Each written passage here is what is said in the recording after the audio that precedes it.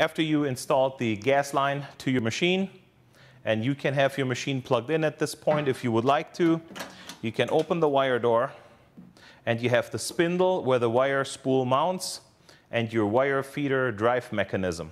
You have the option on this machine to run either 8-inch spools or 12-inch spools. A 12-inch spool would mount directly into the machine. An 8-inch spool requires a spacer. The way how you would install this is you take this nut off, install the spacer first, have the wire come off at 6 o'clock, and with a friction fit, install the nut to hold the wire in place.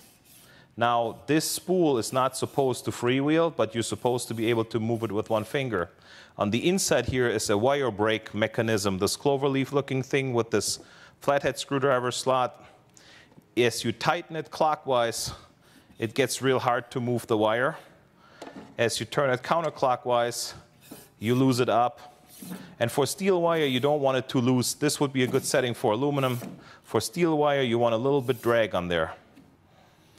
Then take your wire, open your feeder, and feed the wire through over the drive roll out the front of the machine. Your drive roll pressure should be anywhere between 2 and 3. You can see there's numbers from 1 through 5 on here. In order to understand the drive system, let's go through the individual components. The drive roller that feeds the wire sits on the bottom.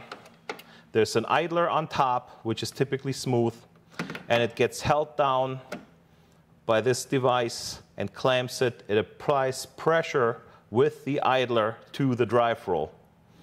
Now, in order for the wire to be fed correctly, for each type of wire, there is a specific drive roll with a specific groove shape, and there is specific groove sizes for different wire diameters.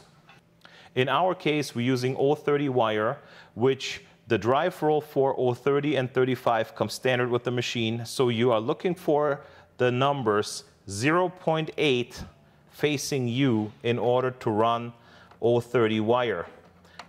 Twist it, line it up with the key, put the retention nut on it, clamp it down. The pressure is anywhere between 2 and 3 typically. For 023 wire, you would use a drive roll that has 06 stamped in it. For 035 wire, you use a drive roll with the groove stamped 10 facing you. All ProPulse drive rolls accommodate 2 different wire diameters. By flipping the drive roll over, you can switch between the larger and the smaller groove. If you're not sure what groove you're in, it's a dead giveaway, as you can look at the machine right now and read the print on the drive roll. That is the groove that you're in.